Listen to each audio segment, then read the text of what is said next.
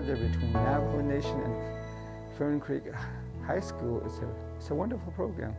And early this morning we went to the farmers market. It was so beautiful to see young people engage with the elders, people from the city, coming from the country, farmland, and talking about food and what it means for our communities. And it's just such a wonderful experience to see young people learning about food, thinking about the future, and thinking about how we can use food to better sustain ourselves, to be healthier, to be happier, and to be more cohesive.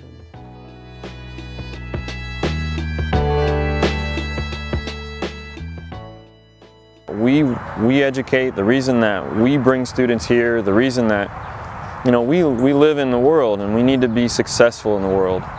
And I guess the question as educators that we need to be asking is, yes, how are we preparing students for a test because it's important, but how are we preparing students to attach and associate and be able to be successful in the world? What I enjoyed the most about Louisville is meeting the people.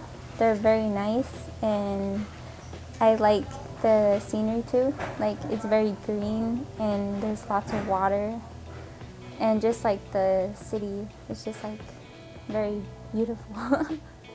It's not every day that we can just take off to Kentucky, you know, or take off anywhere and get to know people, like welcoming people who welcome you to where they live. You know, it's not every day that happens.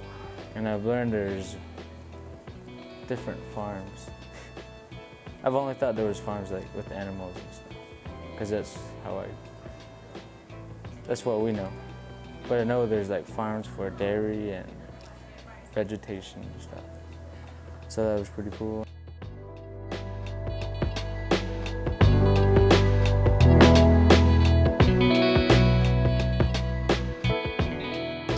How do we bridge those gaps? How do we make it better?